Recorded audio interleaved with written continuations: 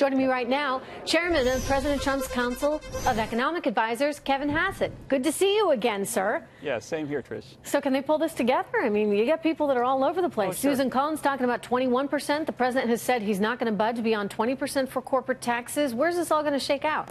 Well, again, the president has made it clear that he's got a few objectives that are non-negotiable. One of them is the 20% rate. And this is regular order. This is the normal process. You don't have to have it become law before you get to read the bill. You know, they're arguing about stuff like the individual mandate, and I think that's a good, healthy sign for democracy. And the best news is that all the intelligence we're getting is that the bill is moving forward at a steady pace, that it's very likely that it's got the votes that it needs to pass both the House and the Senate, and that's really good news for America's workers. Would Roy Moore dropping out of the race affect you guys? You know, I'm not a head counter in the Senate. I'm an economist, but you know, I understand that people are quite confident they've got the votes to get through both houses. So as an economist, let me ask you this, Kevin, because one of the things that troubles me a little bit, and by the way, I think you get a lot of good stuff in there, a lot of really good stuff, and getting corporate taxes lower, it's all moving in the right direction. Repatriation, these are great things, and I would imagine it would be great things for the market. But let me ask you about penalizing employees over business owners, which is that a business owner can pay a rate of 25% and be able to deduct state and local taxes. But if you're an employee living in New Jersey or New York or California or a lot of other states for that matter too, you're not going to be able to have that same set of luxuries. You know, you're potentially paying as much as 39.6% plus state plus local.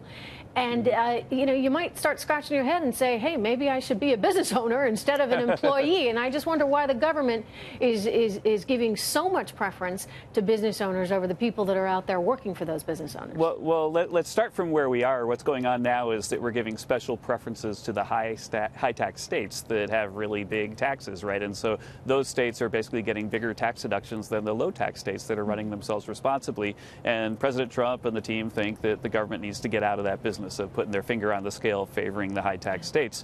Now, the problem with the business side is that for a small business, what we're trying to do is tax their profits.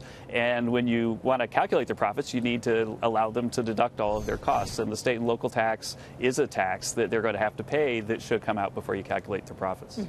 So in other words, we would all be better off, at least in the TV business, starting our own production companies and I guess moving to Texas or Florida. But you understand how it's going to penalize people that are going to work for a company while simultaneously giving preference to business owners. And maybe that's exactly what you're trying to do because you're rewarding entrepreneurship. I just think that it's coming at the cost of hurting some folks more so. But let me move on to the private equity loophole, which has been a little bit of a sticking point for me because I remember the president vividly, and we've shown the tape over and over again, of him out there on the campaign trail saying, you know what, we're going to close this loophole that exists for fat cats on Wall Street.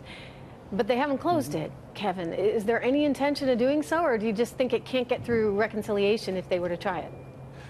You know, that's one of the details that's still being worked out, and the private equity treatment right now is part of the normal partnership tax law. The partnership tax law, as we just talked about, is on the table and evolving, and so I look forward to seeing the final bill. You know, the president's been very clear about his preference on this, but again, there are three non-negotiables for the president. It's the 20% rate, it's simplification, and it's the middle-class tax cut. And everything else, he's really hoping that Congress negotiates that and works it out and gets a bill together that can pass. So, Kevin, when you say that everything else is negotiable, does that mean that the SALT, you know, is also negotiable right now, state and local tax deduction?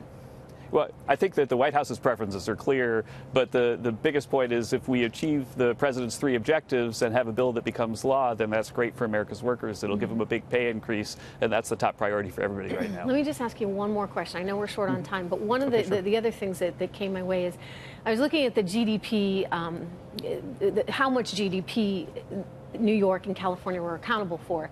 And it comes out to roughly 22% of the nation's overall economy. So as an economist, let me just ask you, if you actually see New York and California decline in GDP because people don't have as much money to spend because they got to pay their state, they got to pay their local, and they got to pay their federal tax, do you run the risk that this will not have the intended consequence of growing the nation's overall economy, at least in the short term? Well, I think that there are two parts of the tax bill. One is the corporate rate reduction that's going to lure a lot of businesses back, even to places like California and New York. And the second thing is the individual side, which is a big middle-class tax cut for most people, even in California and New York. And so I think that the people at the very, very top bracket in California and New York who lose the state and local income tax deduction are not going to be super happy about that. But the hope is that now that the federal government is no longer putting its finger on the scale of those states, that maybe those people will demand reform of their state governments. Right, And maybe make them more you'll efficient. see more fiscal responsibility from some of those state governments. One would hope, right. All right, well, thank you so much, Kevin. Thanks, Trish. We'll It's great keep to be here again. checking with you. Thanks.